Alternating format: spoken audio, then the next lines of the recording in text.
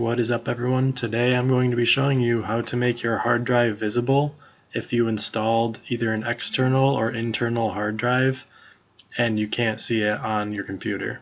So this problem may seem bad at first, like one of your hard drives is dead, but that's not the case. It's actually really simple to fix.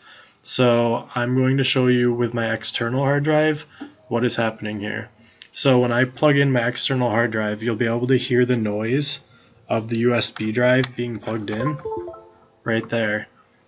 And even though I just plugged it in, it's not going to show up on my computer.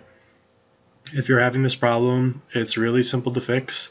All you're going to do is go to your control panel, which you can do by hitting your start button and clicking control panel. Click on System and Security. If your screen doesn't look like this, click on this little View By button here and click Category.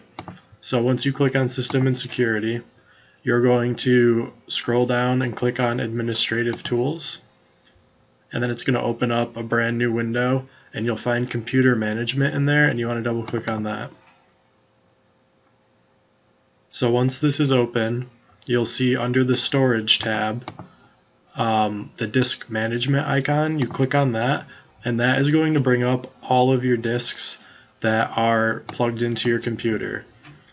So as you can see, I have my operating system disk, which is a 96 gigabyte solid state drive. I have my data drive, which is a 1 terabyte hard drive.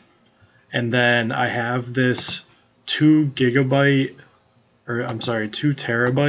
drive that is unnamed.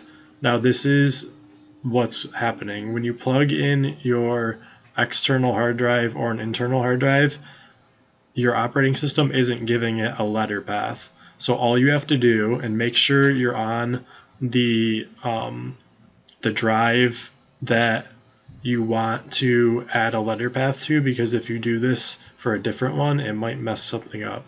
So I'm going to right click on this empty space, click Change Drive Letter and Paths, and click Add. So now it's going to ask me what letter I want the drive to be. You can choose any that aren't being used right now. So if I click on F and hit OK, now it just allocated the F drive to my external hard drive. And when I go back to my computer, now it shows up on there. So it's as simple as that.